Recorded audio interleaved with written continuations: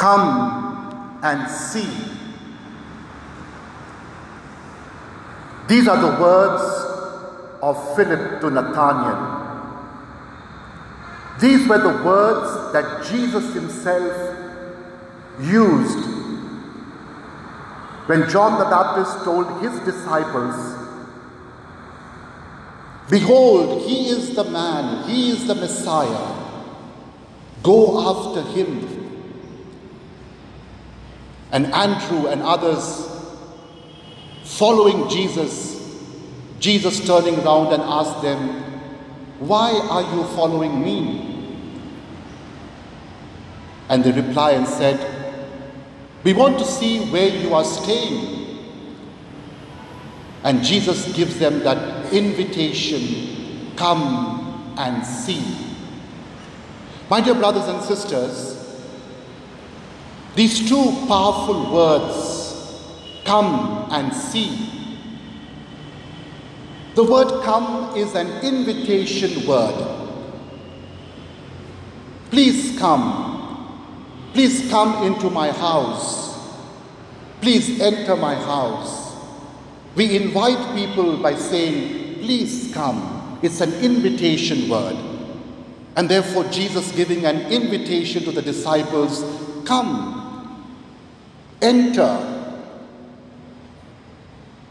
The word "see" is an action word, a participative word, asking us to do something. And therefore, when you combine these two words together, "come and see," it becomes a powerful invitation to enter, to see for oneself, to have a personal encounter with Jesus, to have a first-hand experience of Jesus. You come and see. Don't believe what others have told you. You come and experience for yourself. You come and see where I am staying. Once again, we see in the Gospel of St. Matthew, chapter 11, Jesus giving two invitations of a very similar nature to his disciples. "Come to me and learn from me." Once again, Jesus inviting people to have a very personal experience, a personal encounter with him. You don't need to believe what other people say about me. You don't need to believe in me because other people say I am the Son of God. You come and have a personal experience, a personal encounter with me. And then you believe. All of us were baptized as little children. And maybe some of us follow Jesus because we are baptized Christians. Because it's good to be part of the Christian community. But there is a time in our life when we must make this baptism our own.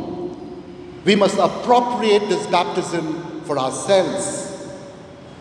And that is that moment of time when we must come and see for ourselves. As adult Christians, we must be convinced of who Jesus is and of whom we are following in our lives.